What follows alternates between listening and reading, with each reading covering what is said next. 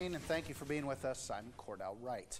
It's been just over a week since unrest broke out at the South Dakota State Penitentiary in Sioux Falls, with inmates chanting, "We want phones." We were able to sit down with Attorney General Marty Jackley to get more details into that situation today. It's our top story tonight. Jackley says that he requested the Department of Criminal Investigation look into that issue, adding that there are currently ongoing conversations taking place with both officers and inmates.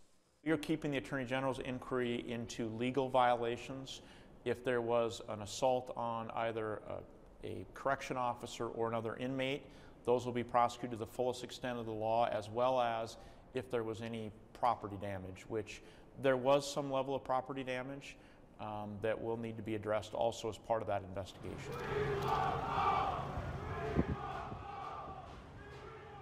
Attorney General Jackley also provided additional details into Thursday's officer-involved shooting. We'll have those details tonight at 9 and 10 right here on Dakota News Now.